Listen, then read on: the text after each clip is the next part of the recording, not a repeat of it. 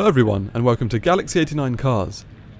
In this video I'll be bringing you an exterior and interior overview and hill start of the one-of-one Rolls-Royce Sweptail, presented here at the 2017 Goodwood Festival of Speed. The Sweptail is a bespoke vehicle project undertaken by Rolls-Royce for a VIP customer and sees the manufacturer return to their coach-built roots. It is based on the 7th generation Phantom architecture, 6.75 litre V12, and has strong design influence taken from Riva yachts and Sweptail designs from the 1930s. The car reportedly took 4 years to develop and cost just over £10 million to produce, with the 08 number plate being a built-in feature, seen most prominently at the rear.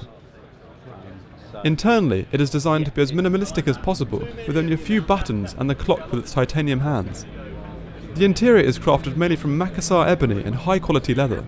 There's a hosting area at the rear for when the 1973 Dom Perignon, taken from the owner's year of birth and housed in the central column where it's accessible with the touch of a button, starts to flow. Surprisingly, the car even took to the hill climb.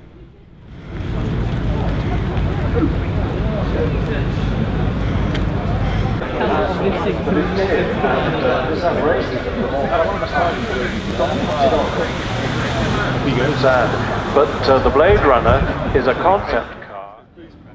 So what do you think about this one-of-one bespoke creation? Let me know in the comments below. Please subscribe for all the latest content, and until next time, thanks for watching.